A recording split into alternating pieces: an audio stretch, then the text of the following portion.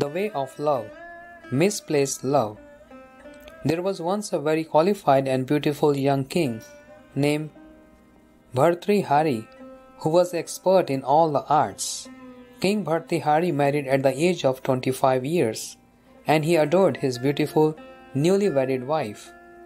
Eager to please her, he presented her with a jeweled necklace, the value of which would be over $1 million by today's standards. He placed the necklace around her neck with his own hands, embraced her and said, "Most dearly beloved, this necklace is very precious. Please always keep it with you." King Bhartrihari was greatly attracted to his wife, but she had no such attraction to him. Rather, she was attracted to her husband's commander-in-chief, who was also extremely handsome. Therefore, a few days after receiving the excellent necklace, she gave it to the commander-in-chief, desiring to please him. Although the queen was very attached to the commander-in-chief, he did not feel the same way about her.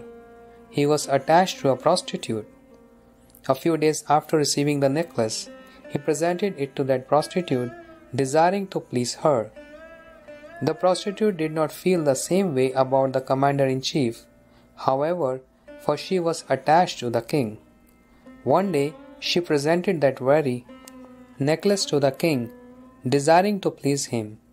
Seeing the necklace, the king became distressed and asked her from where she had gotten it. Frightened, she did not reply. The incensed king said, "If you do not tell me the truth, I will cut off your head." The prostitute then revealed the truth of the matter to the king, who left her and took the necklace to the commander-in-chief. King Bhartrihari asked his commander-in-chief, "Where did you get this? If you tell me the truth, I will not harm you, but if you try to conceal it from me, I will have your head." The commander-in-chief revealed the truth to him, and at that moment the king realized that there is no true love in this world. He at once made up his mind to give up all his worldly attachments. He left his palace, his kingdom, and his opulent attire, and he became a very famous renunciate and spiritualist. King Bhartrihari's grief and anger arose from his affection that has turned sour. This was caused by his not knowing that in order to love, one must first embrace the supreme love. The misery he tasted due to misunderstanding that supreme love, God, is common in this world. Some of us think that he does not exist. Some think he is formless and without qualities, and some think they are different divinities or gods for those of different faiths. The following reveals how anyone can become free from all suffering caused by animosity, envy, and quarreling by knowing that single one divine reality. There is only one family. All of us are in the family of one God. It is not that there is one God in England, another in America, and still another in India. The Christians, Muslims, and Hindus are not worshipping different gods. The names Allah, Brahma, Jivoha, Krishna, and Yahweh refers to the same God, called by different names according to differences in language and culture. If we love the same one God, why do we quarrel? We quarrel because we don't know what real love is. If we have true love and affection for the one Supreme Lord, we will naturally love each other. There is a saying, God is love and love is God. And in Indian Vedic culture there is a saying, all should be happy. Jesus also taught this philosophy. He went to India when he was about 16 years old, and he visited many places of pilgrimage like Vrindavan, Ayodhya, South India, and Jagannath Puri. In Puri he saw the deities of Jagannath, Baldev, and Subhadra, and he heard Lord Jagannath, meaning the Lord of the universe, addressed as Krishna. In this part of India, the name Krishna is pronounced Krosna. Because of different languages, Greek and Hebrew, this name became Krosta, then Krishna, and now it is pronounced Christ. Krishna, Krosna, Krishna, and now Christ. They are the same. In this universe, there is only one God, and He is not Russian, English, German, or Spanish. He knows all languages without difficulty, but there is actually no need of knowing them. There is only one real language in the entire world, and that language is called love. Eyes can speak that language, ears and hands can speak and understand it, and a glowing face can tell everything. God is one, and He is the embodiment of love. Krishna is the original name of God, even in the ancient Vedas, and it means the all-attractive reservoir of pleasure. All other names, like Super Soul, Buddha, Allah, and God, are included within Him. Unity in diversity. Although we are all parts and parcels of the same Supreme Lord, we have divided up this earth, declaring, "This is my country, this is your country." Even though we are all individuals, we all depend upon the same sun and we all breathe the same air. This is the principle of unity in diversity. Unity refers to the fact that we are all part and parcels of the same Supreme Lord Krishna, the Father of all. The diversity refers to our eternal individual natures. Because this is the eternal reality, we will only find peace and happiness in this reality. Unity in diversity will have no meaning if people have no faith in the Supreme God or love for Him and all living entities. Love all creatures. It is often thought that humans are the only members of the God's family. But this is not true. He creates all creatures. They are all His children, so why should we not love them all? The saying, "all should be happy," does not only apply to humans. The Supreme Lord has created cows, and those cows freely and indiscriminately gave milk to all. In the Vedas, the cow is referred to as Go Mata, Mother Cow, because she nourishes us with her own milk. It is not stated anywhere in the Bible that we may kill the cow or any animal.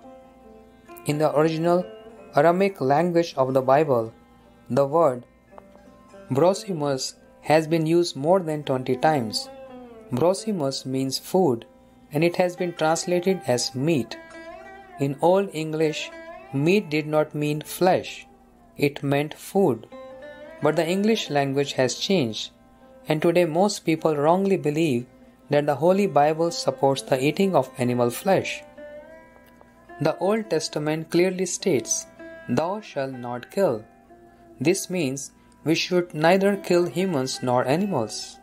The Quran also does not sanction the slaughtering and eating of cows. The Supreme Lord has not created animals for us to eat. For this purpose He has created fruits, roots, milk, butter, grains, and vegetables. He will not be happy if we harm any of His children, what to speak of killing our own mother. Trees, creepers, hogs, and insects are also children of one Supreme Lord. In Indian Vedic culture, it is said that one should not walk on the field after it has been plowed and seeds have been sown there, for these seeds may die. We should not give pain or suffering to any living being. We are the children of the Supreme Lord, who is the personification of supreme happiness and reservoir of supreme happiness for all others. We are part and parcel of that happiness. The only difference between the Supreme Lord and ourselves is that He is unlimited and we are minute. We are qualitatively one with Him, but unfortunately, we have forgotten who we are. We should try to realize this truth. We must not quarrel with those of other religious faiths. The only true religion of all soul is love, and that religion is one without a second. We should love God and also each other, and in this way people can live happily in this world. Love has a form. The Vedas explain that the Supreme has a transcendental form and personal qualities, and He performs extraordinary pastimes. He is all attractive and the possessor of all potency. He is indivisible and one without a second. Although He is one and although He is everything, He is a person. God. G. Generator. the generator of this world. O, operator, the operator of this world. And D, destroyer, the destroyer of this world. He nourishes and supports the entire universe. Vedic sages like Srila Vyasadeva, Narad Muni and Lord Brahma have told us that he has a very beautiful form and many millions of transcendental qualities. If a father has a form, his son will also have a form. If the father has no form or qualities, the son will neither have any form nor qualities, nor can he even exist. It may appear that God is sometimes described as formless in certain scriptures, but when such scriptures use the word formless, they mean that he has no material form, no material qualities, and no material features. His shape and features are spiritual. He is all-powerful, and therefore he has the power to have a form. If he were without form, qualities, power, and mercy, he would be nothing. He would be unable to help us or hear our prayers. What to speak of giving us eternal bliss? We don't believe in a God devoid of mercy, power, and qualities. If he were without transcendental qualities such as mercy, what value and purpose would there be in worshipping him? Both the Bible and the Quran state that he has a form. The Bible states, God created man in his own image. If he has no image or form, why does the Bible say this? His image is transcendental, it is not mortal. He has a spiritual body from which he created man. It is also said that Jesus Christ is the Son of God. If the Son has form, then his Father must also have form. In fact, he has the most beautiful form. He has all good qualities, and he is complete with all potencies. The Quran states, In Allah kalaka main suratihi. Allah or Khuda has form, and from that form he has fashioned man. The word suratihi means form, and the name Allah means the greatest. All universes and all creation are contained within him, and there is nothing equal to Allah in greatness. The Vedic conception of God confirms this understanding and also says that the Supreme Being, Lord Krishna, is both the greatest of the great and the smallest of the small. The words formless, without qualities, and without features used in scriptures to describe God have come from the root words form, qualities, and features. Without the concept of something having form, there can be no concept of something being devoid of form. It must therefore be concluded that the supreme original entity has form, qualities, and features, and one of these qualities must be mercy. He is so merciful that he created this entire world to fulfill our foolish desire to enjoy separately from him. Without that love, once a man in a forest heard the sound of a tiger. As he ran in fear, his eyes darted here and there looking for shelter. Finally he came across a blind well, a well that is no longer in use. Grass and plants have grown over all that well, and a tree grew beside it. Taking help from 2 branches of the tree, the man lowered himself into the well, comforted by the thought that he was beyond the tiger's reach. As he descended the well, however, he saw beneath him many snakes. The snakes raised their hoods and hissed, ready to bite him. As he hung from the 2 branches, he realized that his predicament had only increased. At the bottom of the well, there were many poisonous snakes waiting to bite him, and at the top, a ferocious tiger waited to eat him. He was suffering great anxiety.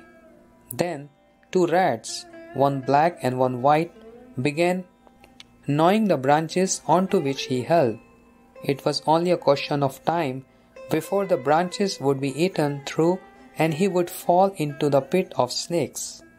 To escape this predicament, he had to either climb out and be eaten by the tiger or descend into the well and be bitten by the snakes. Whatever he chose to do, his fate would be gruesome. In this very dangerous situation, the man suddenly noticed a honeycomb on the branch of the tree. Because the tree was shaking, some honey was dripping and it was just happened to be dripping very close to his face. Taking this opportunity to enjoy, he stuck out his tongue and took that honey into his mouth. He began to relish the flavor, thinking, "Oh, how sweet, how sweet." Feeling some happiness, he completely forgot the danger he was in. All the components of this analogy represent our own condition. The man in this story exemplifies all souls who are attached to this world. We are in a dangerous situation as we may die at any moment, and there is no way for us to be saved by our material endeavors. The snakes represent our many problems, coming at us one after another like waves in an ocean. We think, "Oh, this is the last of my problems. I will be happy as soon as this problem is solved." But sometimes the next wave is larger still, and sometimes many waves or problems come at once, 5 or 6 at a time. At the top of the well stands the tiger, who represents death, which is waiting for every one of us in this world. The two branches represent the reactions to our fruitive activities, good and bad, pious and impious. We live our lives experiencing the reactions of our pious and impious activities. Combined together, these reactions comprise the duration of our life, and that duration is being taken away moment by moment. The black rat represents night time and the white rat daytime. We are very happy when another day comes and goes, but actually the coming and going of days only means that the duration of our life is being gnawed away. Amidst so many problems and dangers, one drop of honey falls on our tongues, and this drop is likened to the momentary happiness we may feel with friends and relatives of this world. The search for happiness. All living creatures are making a great endeavor, struggling to attain real, everlasting happiness. However, as the Vedas explains, worldly things cannot give us happiness.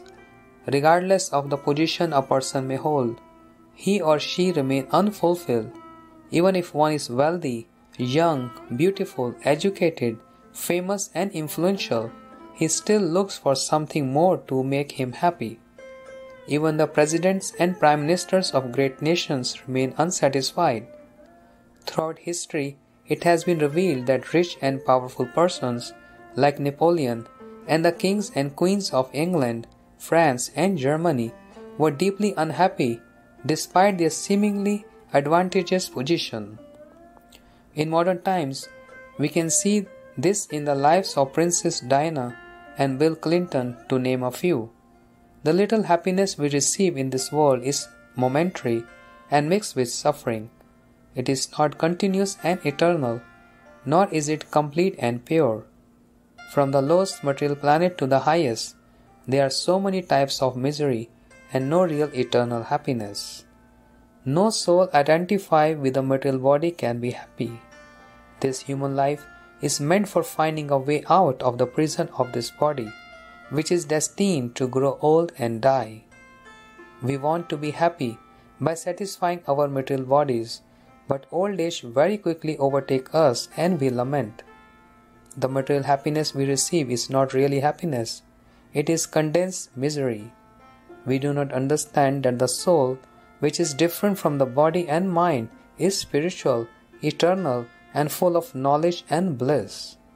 We can therefore only be truly satisfied by that which is also spiritual, eternal, and full of knowledge and bliss, the Supreme Personality of Godhead and our loving relationship with Him. Nowadays, we are making many inventions and discoveries in areas such as medicine, transportation, and communication. We can easily travel from one side of the world to the other in just a few hours. By sitting in our living room, we can see what is happening on the other side of the world. We can watch cricket being played in Australia or India, and we can see the President of America speaking in the White House in Washington. And if a person's eyes are defective, surgeons can repair them with parts of eyes taken from a dead body. However, despite these and other advances, people are suffering more than ever before. We are still not able to prevent old age and death, and we cannot prevent war and terrorism or the spread of disease. New diseases continue to appear. The advances in science and technology have not brought us happiness. Rather, we have become more fearful, materialistic, and greedy. Why is modern science failing us? The reason is that it is not, in fact, very developed. Scientists cannot see the soul, which has a transcendental form, and they cannot even see the mind, which is material. We think that we are very advanced due to developments in technology, but all we have done is increase the needs of the material body and neglect the needs of the soul. We do not care to love the Supreme Lord, and thus we do not have any real love and affection for each other. We trust our dogs and cats more than we trust our families and friends. Husbands and wives do not remain together, and divorce is common. Parents reject their children, and children reject their parents. Almost everyone is interested only in gratifying his own body and mind. Persons who want to control the endless chain of birth, disease, old age, and death can learn to do so from the ancient Vedic culture. Studying modern scientific knowledge will not help. When scientific knowledge develops to a more sophisticated level, people may finally be able to control old age and death. But to attain this level, modern society must learn from our Vedic culture. A perfect question. The Vedas tell an ancient story. There was once a self-realized soul named Yajnavalkya, and he served in the council of the great and celebrated King Janaka. He was very learned in the Vedas, and he is fully aware of the presence of the soul and supersoul within the body. Yajnavalkya had two wives, Maitri and Katyani. Once in his old age, he called his two wives and said to them, "We have lived as householders for many years. I have amassed vast amounts of gold and many cows, and I have also given each of you several children. I now want to divide all my property between you so that you will be happy for the rest of your lives. After I have done this, please permit to go to the forest to meditate deeply on the Supreme Personality of Godhead." Hearing this, Katyani became happy and said, "Your goal, which is very wonderful, is to meditate on the Supreme Lord. You are my husband, and I shall assist you in doing this." Maitri gave a different response. She said, "I have a question, and after you have answered it, you can go with a glad heart. You are going to the forest because you are not satisfied with all the gold and property you have accumulated during your life, or with your wives, children, and friends. So do you think these things will then make us happy?" Yajnavalkya replied, "You are truly my devoted wife.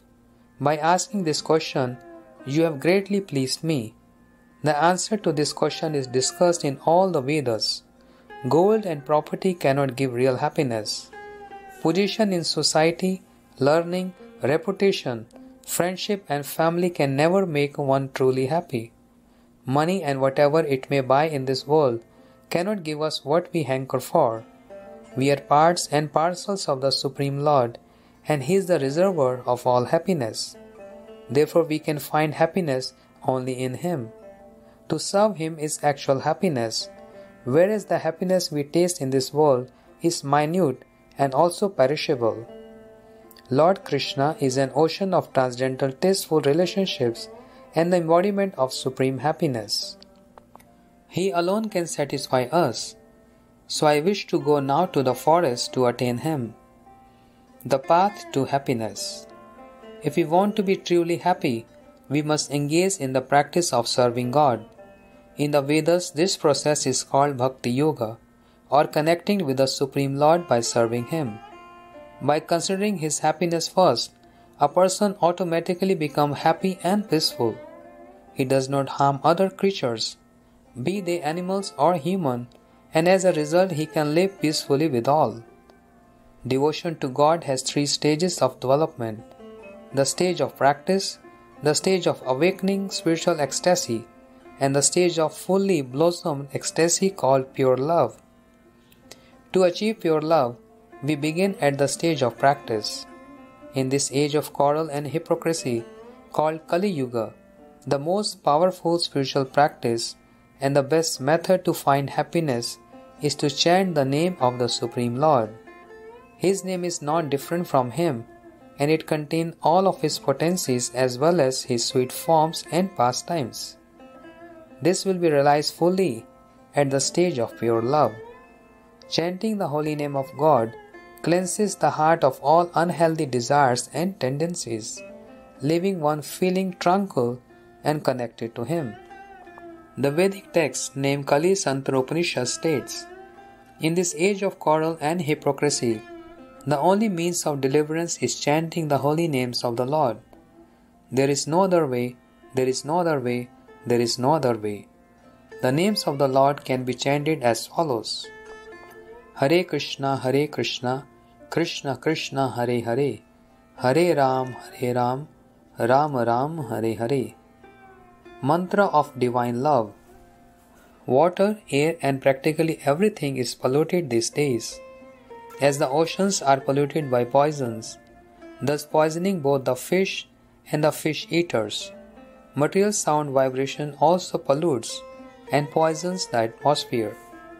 People spray poisons to kill insects, thus poisoning the grains and those who eat them. Similarly, material sound vibration in the form of abuses, criticism of others, quarreling, and so forth, and in fact any material vibration pollutes the minds, senses, and hearts of everyone throughout the world.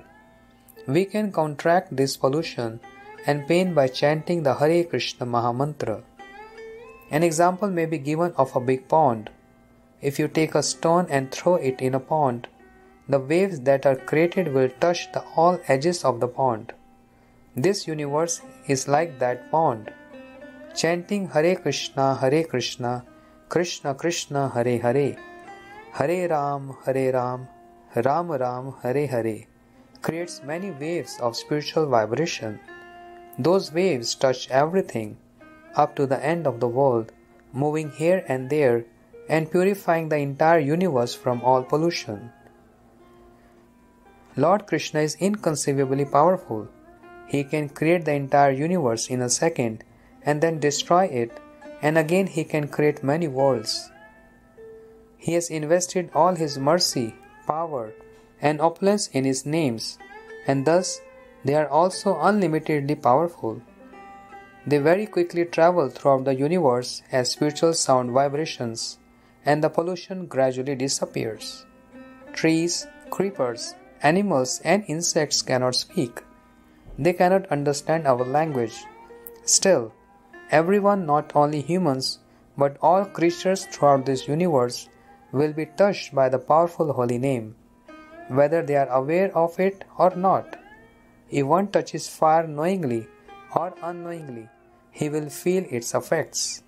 Similarly, these holy names will inspire and purify all living beings, whether they are aware or not. Trees, grasses, and humans all become fortunate when they hear about Krishna, and even the creatures in the jungles are gradually liberated from suffering. If we chant loudly, all our senses will be purified, and there will be nothing to criticize and no unhappy memories.